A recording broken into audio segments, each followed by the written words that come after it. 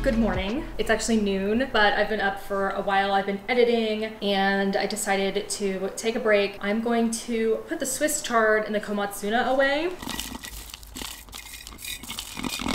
Okay, this one could definitely be in a quart.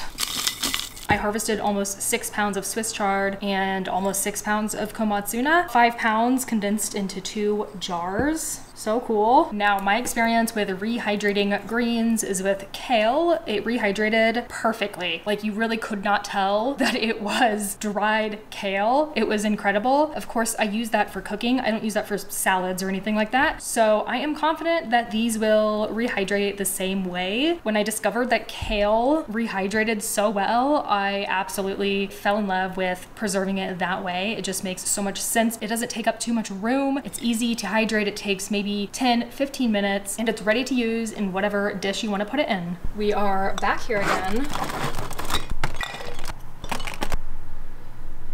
We are making lunch. I had mac and cheese and those fake Doritos for breakfast. A+ breakfast, yes. You know what, it was delicious, and those fake Doritos are actually quite good. They definitely hit just like Doritos for me, so whatever, doesn't matter. So for lunch, I'm making the feta gnocchi sheet pan pasta thing using the cauliflower ones from Trader Joe's, which are the best. I love them so much. The corn, meatless chicken, diced pieces, cherry tomatoes or grape tomatoes, whatever, small tomatoes. Feta, I'm gonna use this one up because it has a tiny bit in there, and then start this one. Red onion, garlic, green onion, a gray zucchini from the garden, and I think this eggplant was ripe when I picked it. I swear it's losing its color and it's not glossy, so I don't think it's growing anymore. So I picked it. I don't know, I guess we'll see when we cut it into it. So yeah, let's throw this in there, I guess.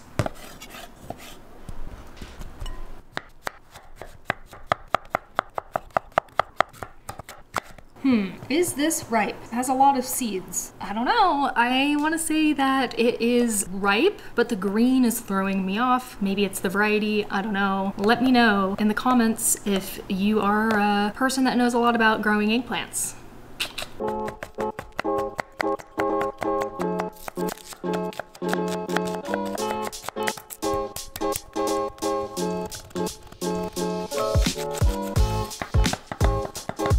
So this recipe is from Plant Y-O-U. It's the same person who I got the dumpling salad recipe from, which, by the way, I was reading the comments on that dumpling salad post on Instagram and people were freaking out because she used bagged salad and everyone was like, oh my gosh, you're using bagged salad, processed food, and like, you know, having a general meltdown about that even though they're not the ones eating it. When I saw her reel, I immediately was like, wow, I have a Napa cabbage from the garden and I have frozen dumplings. This is perfect. I believe the series that salad was in, it was like 15 minutes or less type of meals, like quick meals, right? And the reason why those comments perturbed me or because, you know, not everybody has the time to buy an entire head of lettuce. So therefore, sometimes they buy bagged salad. Some people live alone and don't want to eat salad for 5 days straight. So they buy a bagged salad to eat for, you know, 2 meals. And I just couldn't get over how people couldn't take the recipe as inspiration and go, oh, wow, this is really great. Like, I can go buy heads of lettuce and make my own. But instead, they chose to just complain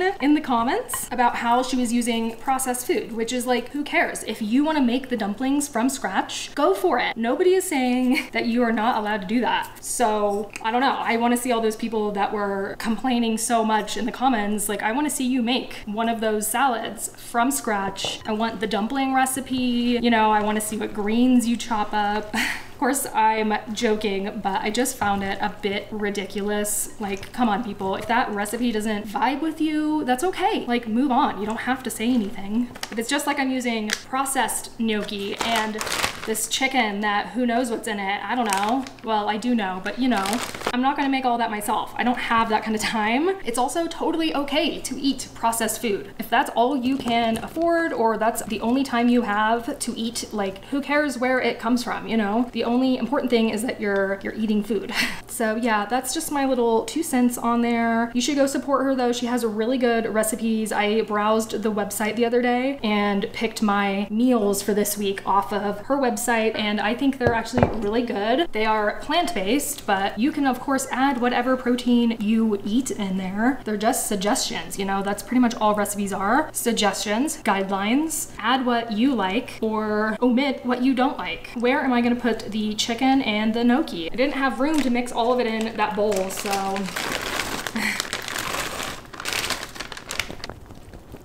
Okay, well, we'll see how this turns out. Also, I have to add the feta. I will probably go through and try to mix everything up as best I can, like halfway through. Okay, that equals like a block of feta, right? I'm gonna put this in the oven for 40 minutes and check it halfway through to see what's going on.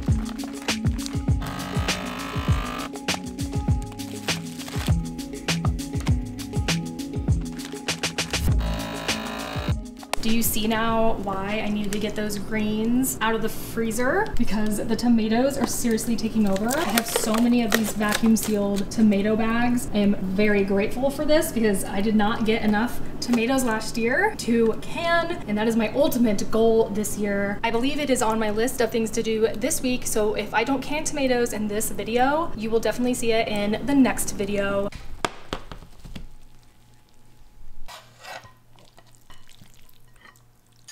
Here we go. Let's try it out. I've only had this with pasta, so gnocchi is a new one for me. Let's find one. There we go.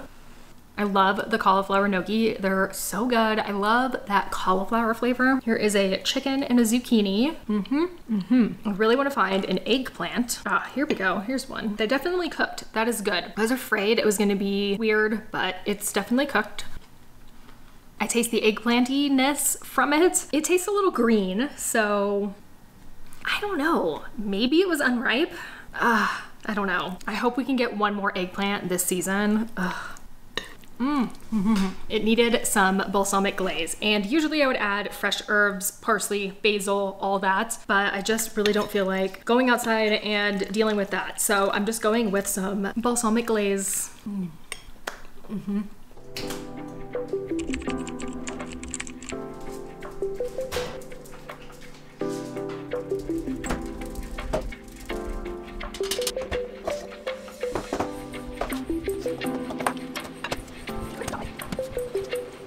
Good morning. It is 10 a.m. I already ate, I had my tea, and the dogs are done. So it is time to go to the garden and check it out. I have not been since Saturday and it is Wednesday. I don't know, I'm a little scared to go. We'll see what's going on there. I'm sure there's so many tomatoes and beans to pick, pinto and the purple green beans. So we're gonna go do that and come back home, deal with tomatoes, I think. I'm defrosting the tomatoes because I'm hoping to can these all up this week, maybe tomorrow. That is my goal, tomorrow. And we have more on the counter over there ripening. We're gonna be adding to this pile of tomatoes. These tomatoes right here are actually from last year. I did not get a big enough harvest to do anything with them, so I saved them until this year. So I'm very excited to use them up and finally can up all of our delicious tomato products. I will see you at the garden. All right, we are here. Also, look at these weird seed pod things. Are these sweet peas? That's what they look like, sweet peas, and then they create these like seed pods. They're so funny to me. Here we go. Everything looks good. Ooh, lots of tomatoes. Oh my gosh, so many. Ooh, let's check the cantaloupe. We have to see the cantaloupe. Oh yes, look. So cute. We totally need to get rid of the calendula. I'm pretty sure it has powdery mildew on it. So my goal this week is to get rid of all of the calendula in this corner. I have not seen a poppy in a while and they're looking like they're drying up. Maybe it's just getting too hot, too dry for them. Oh, wow. Oh my gosh, look.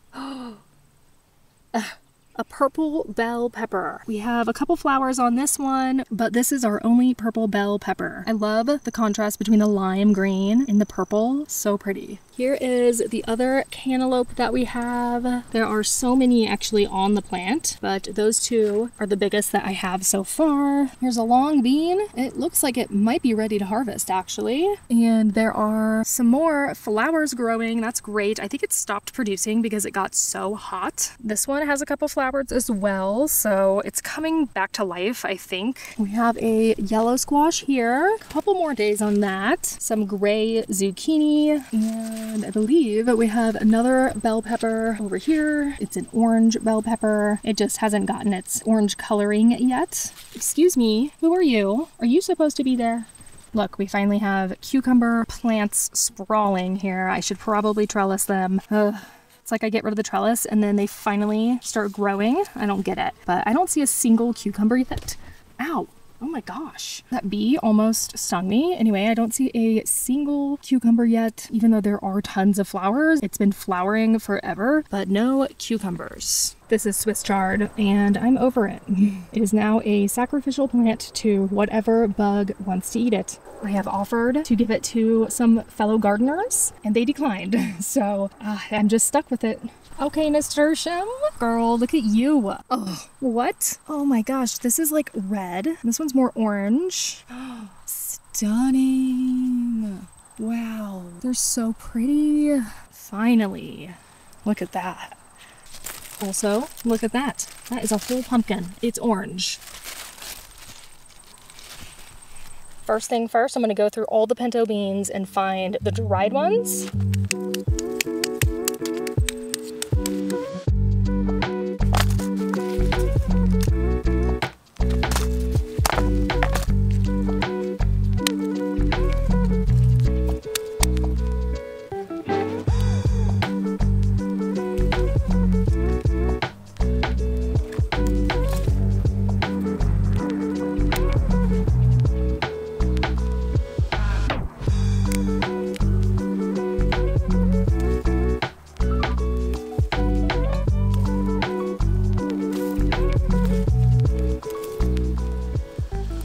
Ew.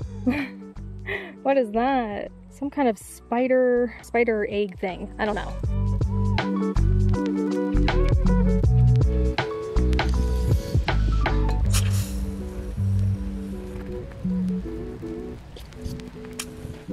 So this is a neighboring community garden plot. Look how beautiful these are. Are these zinnias? They're really pretty. This one? Wow. That one's beautiful. Oh my gosh. I'm afraid to touch them in case a bee assassin is under there lurking. I'm just kind of scared. This one is so cool. Beautiful. Look at this person's plot. You can't even see their path anymore. Just overtaken by everything. This neighbor only grows flowers. Look how beautiful these are.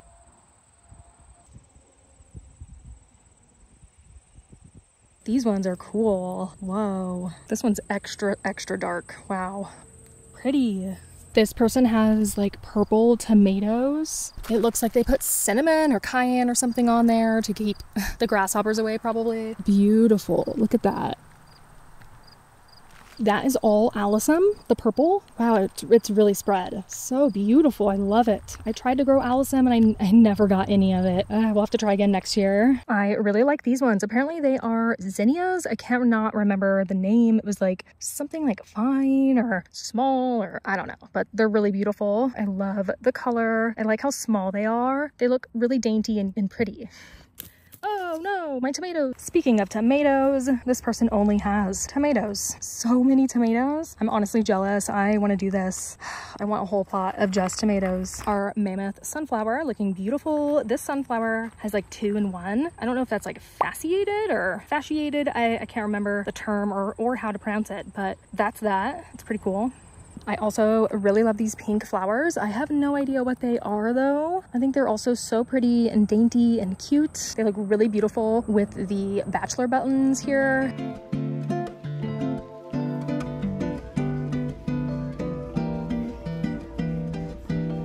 I just got home and I did a thing. Yes, I bought more jars on the way home from the garden.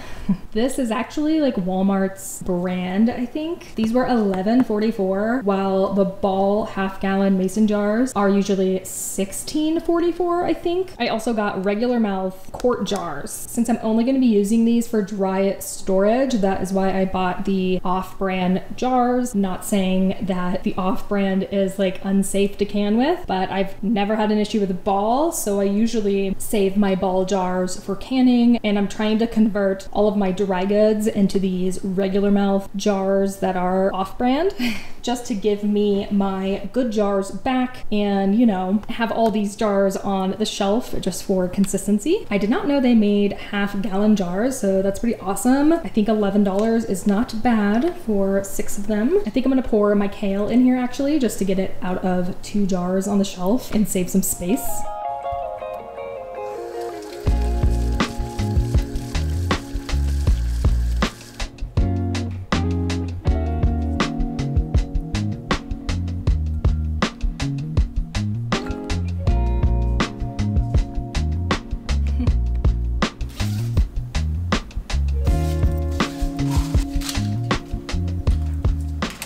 I've been putting my just picked pinto beans in here to dry for like a day or two before putting them with all of my dry stash of pinto beans. It just helps to make sure they are perfectly dry before I store them with the other ones. You definitely don't want moisture in there at all. You can tell because they're a little squishy. The really dry ones will be crunchy like this versus this one that is not dry.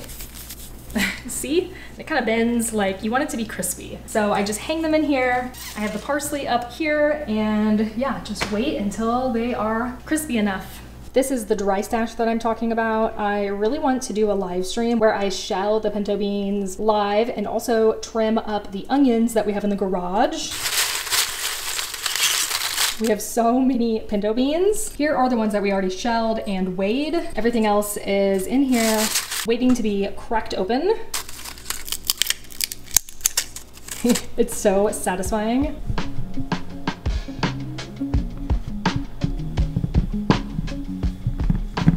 And just like that, my tomato stash over here is replenished again. I try to store them all on their shoulders, which are the stem ends here. Of course, aromas, they're hard to do that with, so they just kind of hang on their side. I have decided that all the beans I pick, I am going to blanch and freeze them. We just get so many, and I just really have to plan them into my meals or else I can't eat them. I know that sounds strange, but sometimes I forget what's in my fridge when I close the door. It's called object permanence, and I struggle with that. So it's easier for me to blanch all these and freeze them and then plan them into my meals in the future. Also, I forgot to pick the long bean. Whoops.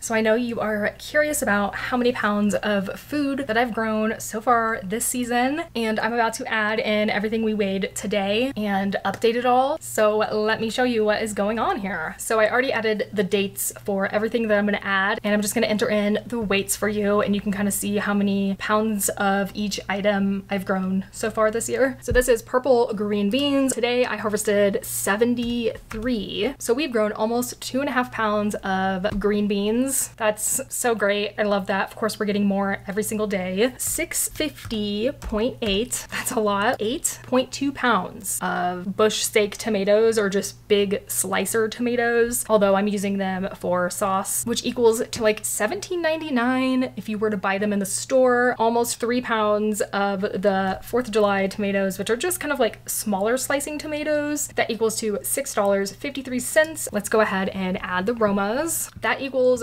5.63 pounds of Romas and $7.26. And for our final weight of how much I've grown so far this season, it is August 28th. I have grown 58.95 pounds, nearly 59 pounds of food, and my savings equal out to $109.14. That's pretty awesome. Also, we went over 55, so we can go ahead and add today's date right there. in our milestone list. So grateful to have a really productive garden this year. It's so exciting watching the tomatoes grow. We've gotten so many compared to last year. I have a little tomato total off to the side, although you can't see it. There we go. I think this is lined up with all the tomatoes. So far we've grown 16.83 pounds of tomatoes this year. That's so cool. We did not grow that many last year, that's for sure. I don't have them totaled up, but we had a little small one called Gardener's Delight that produced half a pound. Our Romas produced 4.5 pounds, and that was it. So 5 pounds of tomatoes last year versus 16 pounds so far. I love it. So amazing. I'll take it. I'll take anything, honestly. Canning tomatoes coming so soon. I think tomorrow I might start working on it. I ordered a tomato sauce food mill. Although I have like a little small food mill, I really want like the big huge one that you crank and it has like a hopper and the seeds and skins will pop out the side. I'll show you what I'm talking about when it arrives tomorrow.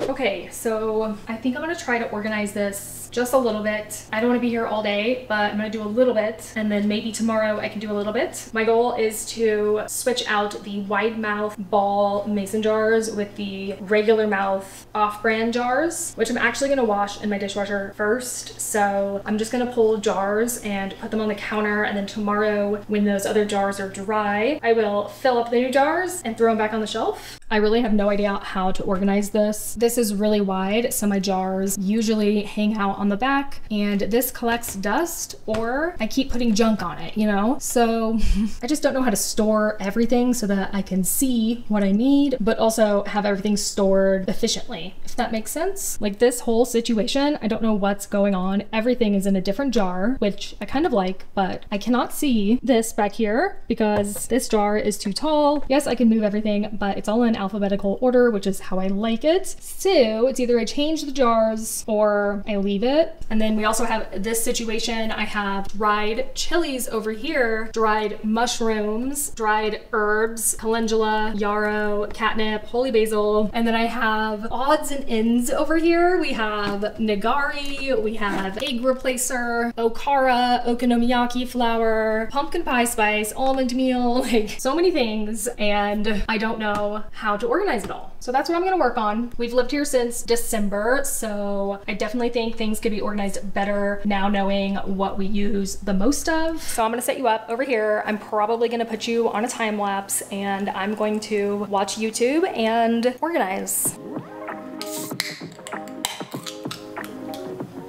Perfect.